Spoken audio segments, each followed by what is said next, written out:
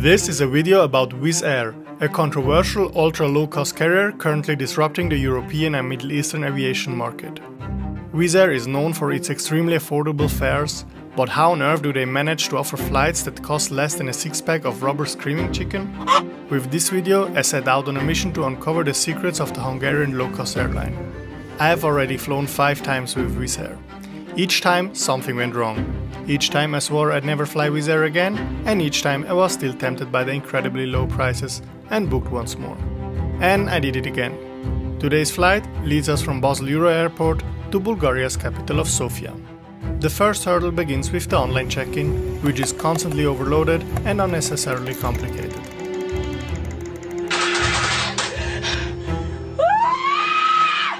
Even if the online check-in fails, and you show proof of the error, you will still be charged €40 per person for a printed boarding pass.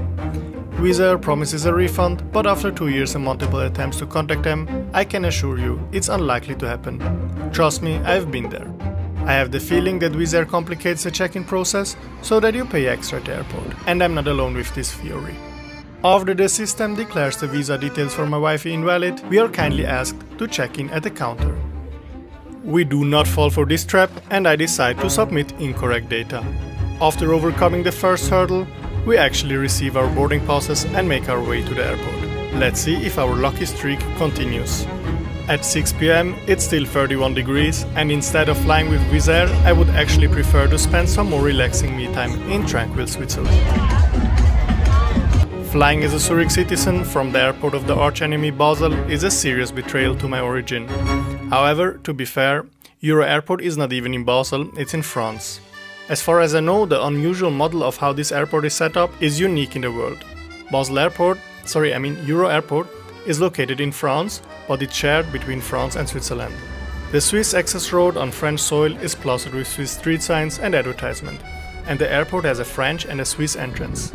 Likewise, the whole departure area is divided into a French and a Swiss part, and you can comfortably cross an international border inside the terminal, which is pretty cool. But now let's go through security, quickly pass a duty-free to a place that is not at all Wizz Air-like. Let me present you the Euro Airport Skyview Lounge. The award-winning 1,700 square meter business class lounge, spread over 3 floors, is one of the best of its kind. Let's dive into the incredible world of this oasis of luxury and unparalleled customer service.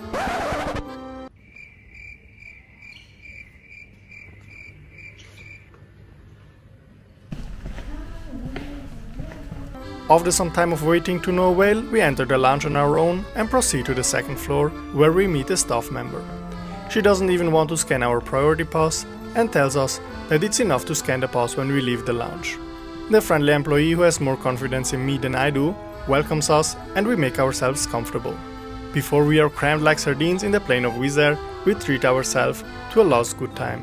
After a few Jack and Cokes, I remember that I actually still have to record a video and that my mother might be watching right now. So I do the only reasonable thing and step out onto the smoking terrace, which is the absolute highlight of this lounge. Almost bigger than the lounge itself, the open-air smoking area extends 180 degrees around the lounge and offers a unique view of the tarmac and the runway. Unfortunately, you are not allowed to take drinks or food outside, so I head back to the lounge, which in addition to a small buffet, also features a work area and this over-the-top bridge. A glance at the departure board tells me that our Wizz Air flight W64324, to my great surprise, is not late. A look at past flights shows that this is an absolute exception with Wizz Air. As Bulgaria is not a Schengen member state, we still have to go through passport control and arrive at the gate on time. At the same time, our plane, a 6-year-old Airbus A321ceo with the registration HA-LXW, arrives at the gate. This leads me to conclude that a timely Wizz Air flight will probably not be possible today. Boarding is slow, and we are to some extent part of the reason for further delays.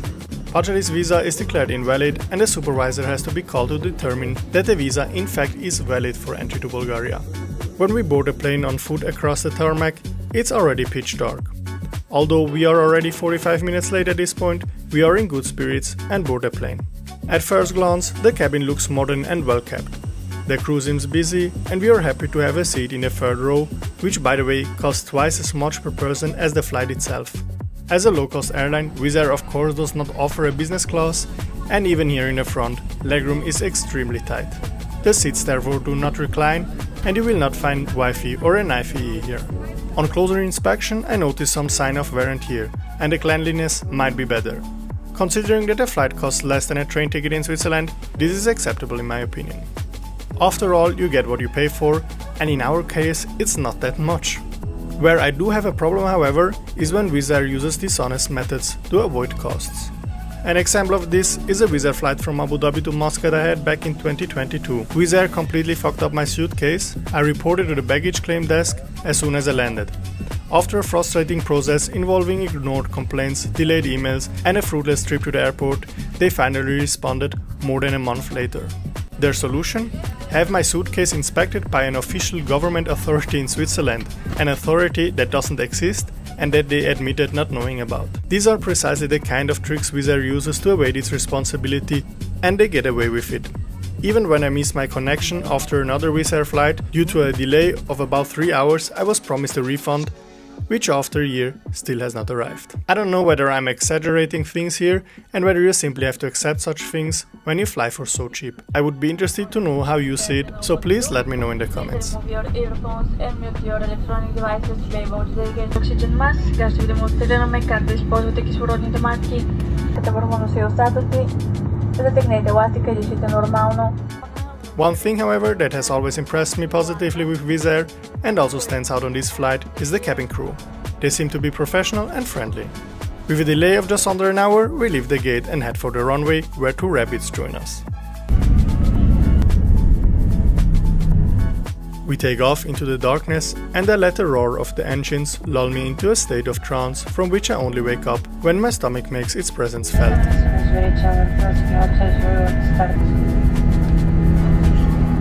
Wizz Air offers drinks and meals for a fee on its flights and often offers special deals and packages. I opt for pasta carbonara for €4.50, which obviously is freshly prepared in the aircraft's galley from purely organic ingredients. As I sit far in the front, I notice that the galley is unoccupied for almost the entire flight. When I head to the lavatory, I'm all alone in the front and take some time to evaluate the bathroom. It is in good condition and relatively clean. Back at the seat, the clock strikes 11 PM, or according to local time in Bulgaria, midnight. Not only does this mean that the new day is beginning, but also that I have just become 1 year older.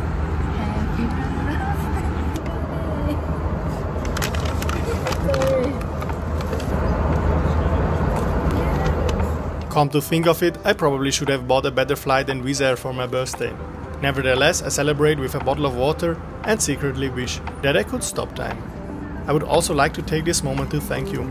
I started this channel less than half a year ago and I cannot believe that my community has already grown to over 700 people.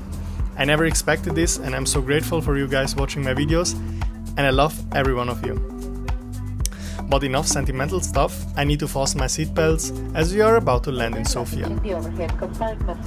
Please put your tray tables up here. The delay has been reduced a bit and soon we spot the first lights of the Bulgarian capital. Bulgaria has been on our bucket list for a long time and I'm feeling extremely excited to finally see this country with my own eyes. The approach into Sofia is a bit turbulent, but the crew checks the cabin thoroughly and the lights are turned down.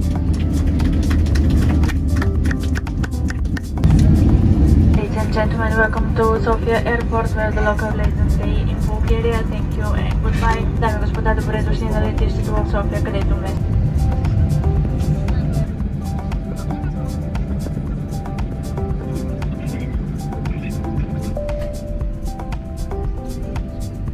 As the doors open, I remember why front seats are so much more expensive with Wizz Air. Like a bunch of wild buffaloes, the passengers push their way to the passport control, shoving, skipping the queue, bulldozing each other and acting shamelessly. As you can see, my experience with Wizz Air has its ups and downs. Despite the low prices and convenient flight routes, their questionable handling of luggage and customer service complaints leaves a lot to be desired. Nevertheless, I would be lying if I said I would never fly Wizz Air again. The prices and the large route network always tempt me to choose this carrier. Whether a more expensive alternative like Swiss International Airlines is worth the money, I have tested in this video. Please click here to watch it. Thank you so much for watching and see you next week.